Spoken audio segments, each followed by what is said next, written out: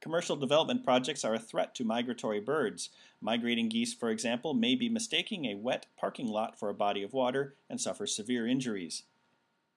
So clearly, we have basically two independent clauses that are jammed together right now. This is a run-on sentence as it stands. We have one thought: commercial development projects are a threat to migratory birds.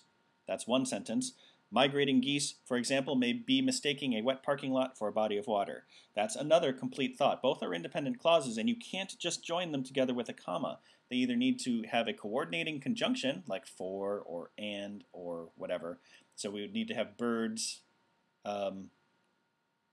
So we can get rid of ones that don't have a coordinating conjunction or a semicolon between them, or a subordinating conjunction, I guess. So A doesn't fix it.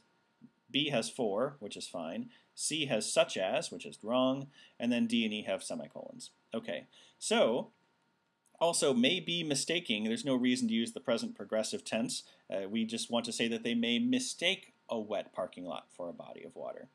So B has birds, for example, migrating geese to mistake. We don't want to have to mistake. We need a finite verb, not the infinitive. We get rid of B. D, we have birds, semicolon. Migrating geese, for example, may mistake. Okay, that's possible. Migrating geese, in one instance, may experience the mistaking of a wet parking lot. Okay, grammatically, may experience the mistaking of something is correct.